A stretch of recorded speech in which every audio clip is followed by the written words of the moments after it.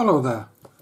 Now today I've got this Bosch portable mono DAB FM radio on the bench. Another Argos return, this time no sound.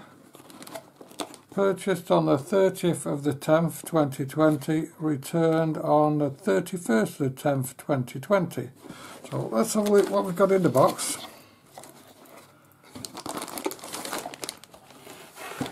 Well, one radio in mint, that's the colour, not the condition,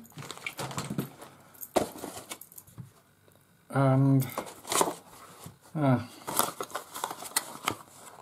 then empty mains adapter box.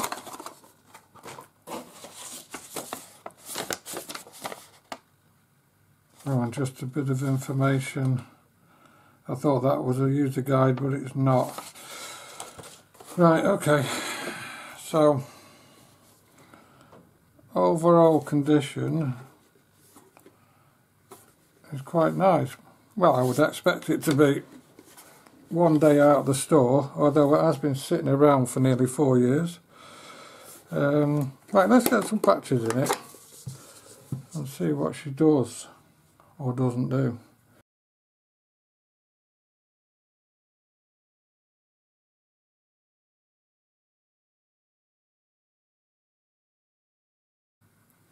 Right.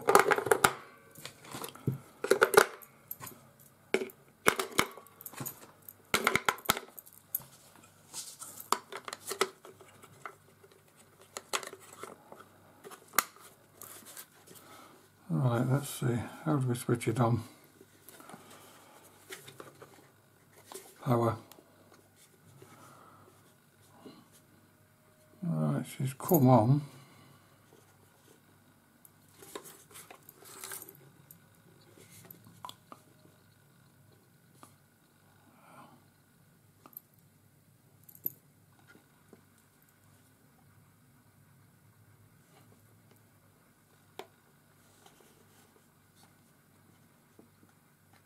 DAB.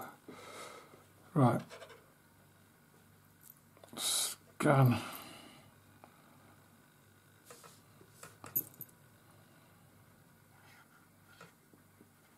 FM. Right, absolutely nothing. Okay, let's find the headphones and stick some headphones in it and see if there's anything coming from the headphone socket.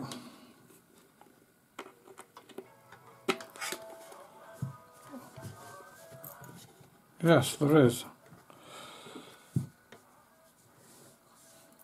There's them headphones.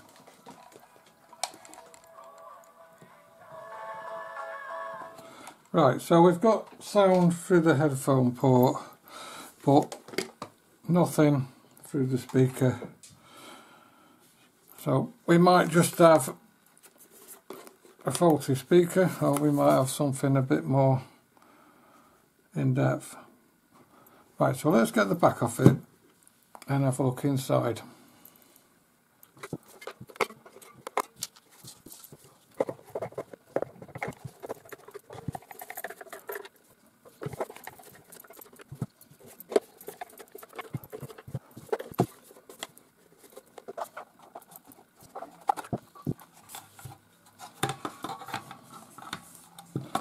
Right, we're open.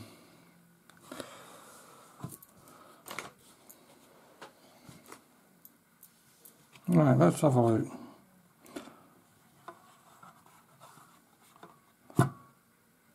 Well, first thing, let's test that speaker. So it plugs into the board just here. Let's just zoom down a little bit on that. Right, there's our speaker plug. Let's get the meter.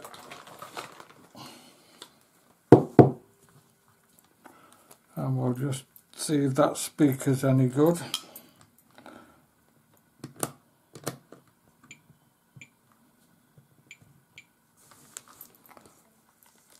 Right. Well, according to it, it should be 4 ohms. So let's just put that in there where we can see it. So we'll check it on the speaker first.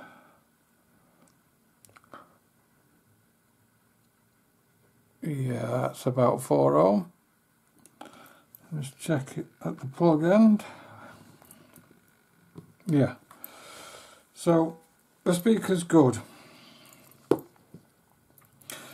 So the first thing I'm going to do now is have a look if the headphone socket is switching, because when you plug your headphones in, what it does, it switches the feed to the speakers so that the speaker will go off and you'll just have your headphones.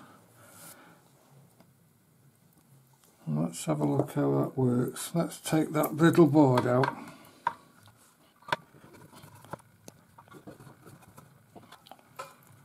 Right, what we got? Let's just disconnect that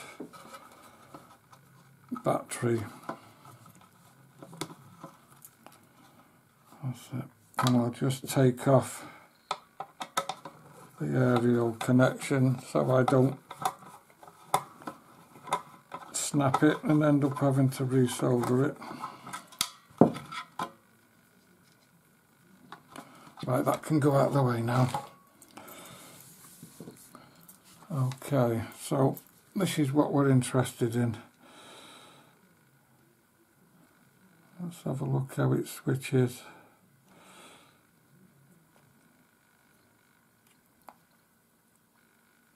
Right.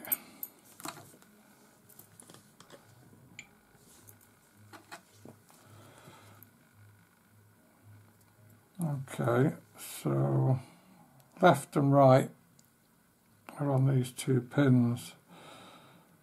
What's that say?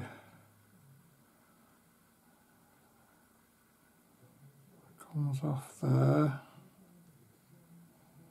to there. Right, so I think when it's like that,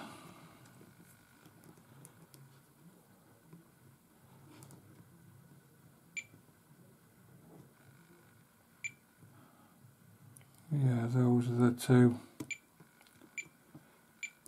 Okay, so the switching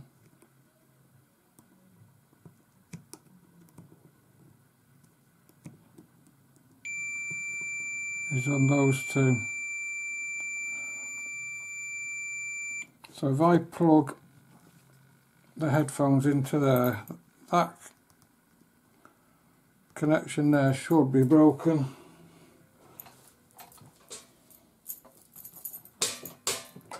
And if that's the case, then there's nothing wrong with the switch within the headphone jack.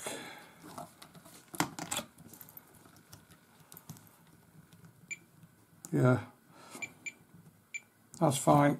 It's switching. Take it out and we should have a continuity across there. Yeah, so it's across the end, pin 4 and pin 3, which it switches across there. So there's nothing wrong with the headphone socket. It is switching as it should. Okay, so let's just pop that off a minute.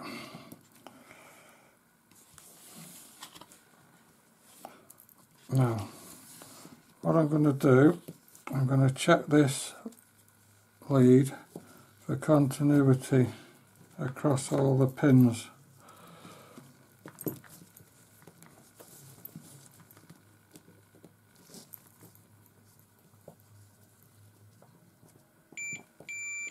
That's so. Okay.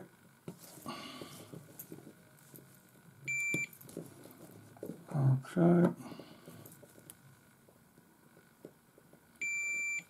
Okay.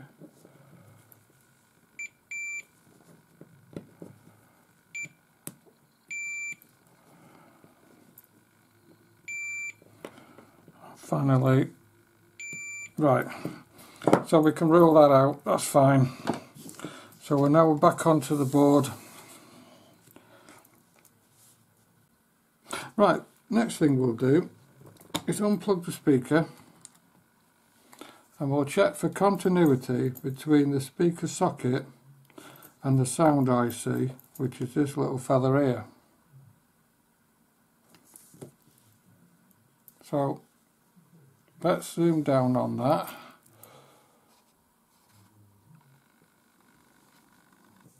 Right, now I haven't got a pin out of this chip, so I'm just going to put my probe on the negative side of the speaker socket and run along the pins to find out if there's any continuity there. There we go. That's one of them. Now we'll go on the positive side and do exactly the same.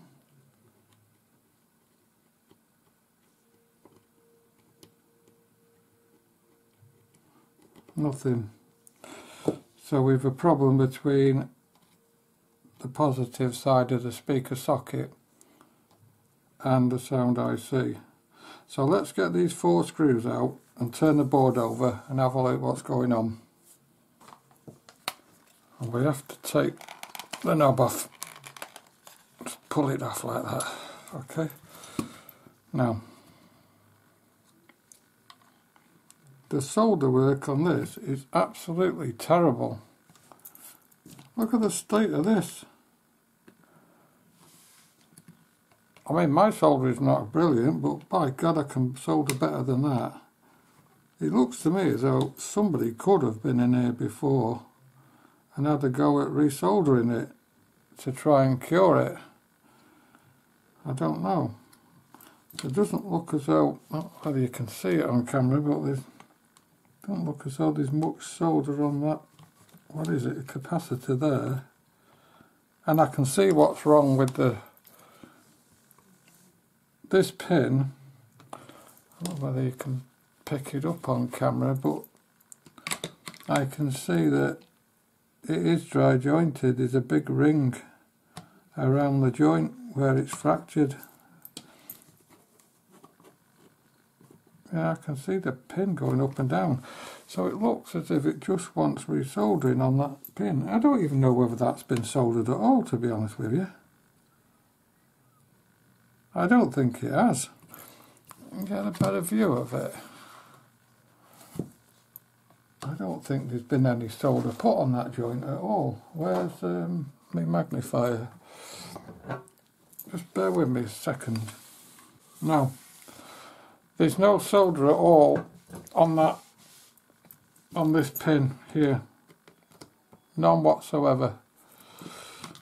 So that's the problem with it. Oh my word, what a state. If that's the best they can do from the factory, then let's get some solder on that. Right, well, let's start by sticking a little bit of flux on that.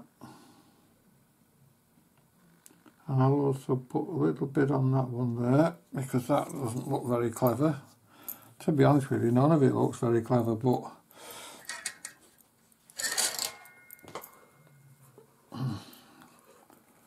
right, let's solder that.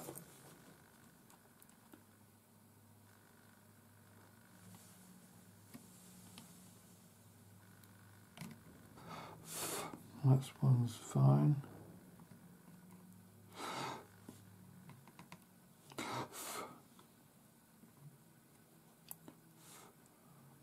Right, okay, that'll do.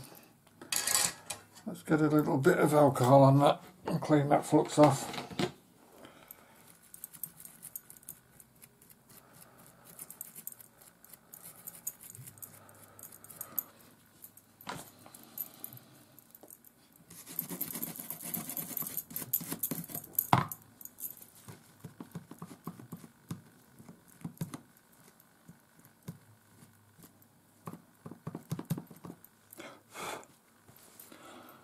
Right, let's get it back together.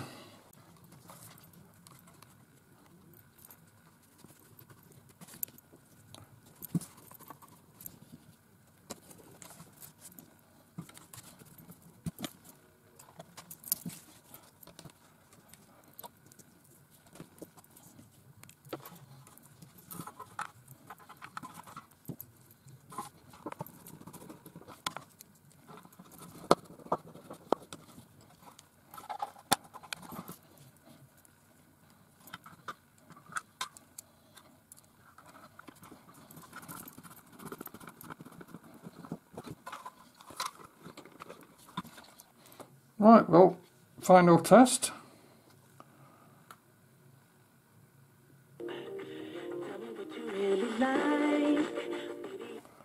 Yep, that's fine. That's another one saved. Well, I hope that's been of some interest to you and perhaps helped you in some way.